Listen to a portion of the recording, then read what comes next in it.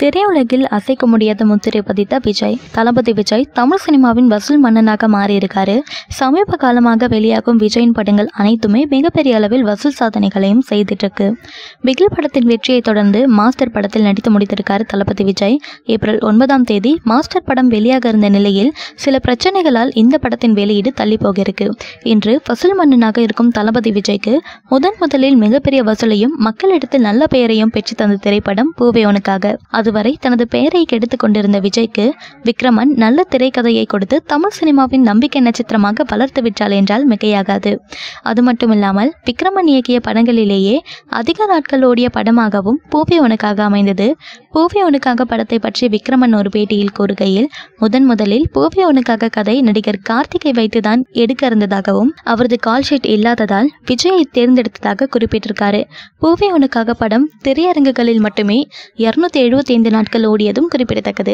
தளபதி விஜய் தற்போது பல 100 கோடி படங்களை தமிழ் திரையுலகிற்கு தனது சிறந்த நடிப்பினால் தந்திருக்காரு. துப்பாக்கி, கத்தி, தெரி, மெர்சல், சர்க்கார், பிகில் போன்ற படங்கள் தான் அவை.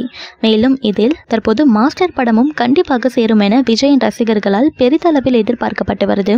இந்த நிலையில் இவரின் திரையுலக பயணத்தில் மிகப்பெரிய வெற்றி படமாக அமைந்த படம் பூவேவனுக்காக. அதில் எந்தவிதமான மறுப்பும் கிடையாது. ஆனால் அதன் பின் பல படங்களில் ஹிட் அடிக்காமல் பின்தங்கியே இருந்தார் விஜய்.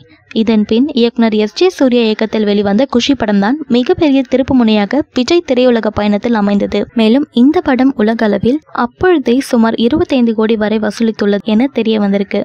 இதுவே விஜய்க்கு முதல் 25 கோடி படமாகவும் அமைந்தது என்பதும் குறிப்பிடத்தக்கது. மக்களுக்காக ரோட்டில் இறங்கி வேலை செய்த சசிகுமார். கொரோனா வைரஸ் காரணமாக நாடு முழுவதும் ஊரடங்கு உத்தரவு பிறப்பிக்கப்பட்டுள்ளதை திரைப்படத்தின் படப்பிடிப்பு முற்றிலுமாக ரத்து செய்யப்பட்டிருக்கு.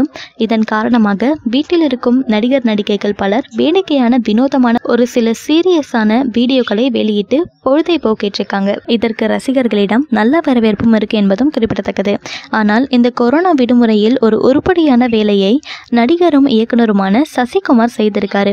மதுரையில் அவர் போக்குவரத்து போலீஸ் அதிகாரிகளுடன் இணைந்து ஊரடங்கு உத்தரவு பிறப்பித்த போதிலும் வீட்டை விட்டு வெளியே வந்து கொண்டிருக்கும் மக்களுக்கு விழிப்புணர்வை ஏற்படுத்தி வருகிறார்.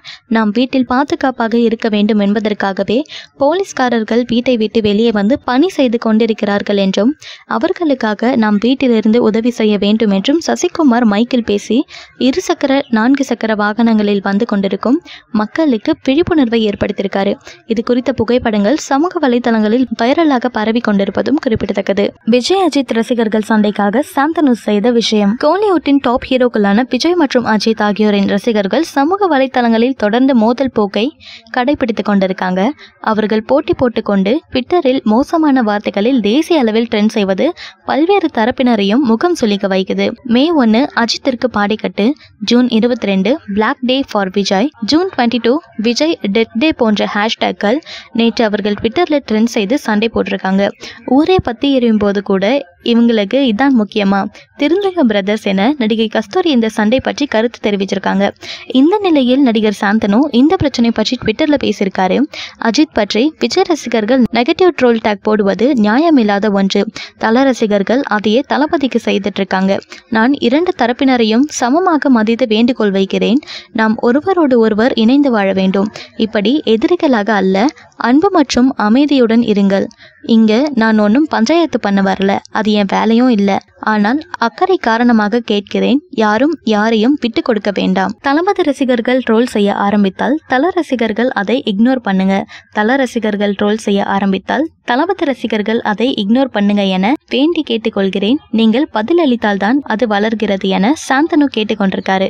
உங்க விருப்பப்படி லைஃப் பார்ட்னர் கிடைக்கணும்னா கீழே இருக்கிற லிங்கை கிளிக் பண்ணுங்க. உடனடியா ஃப்ரீயா ரெஜிஸ்டர் பண்ணுங்க.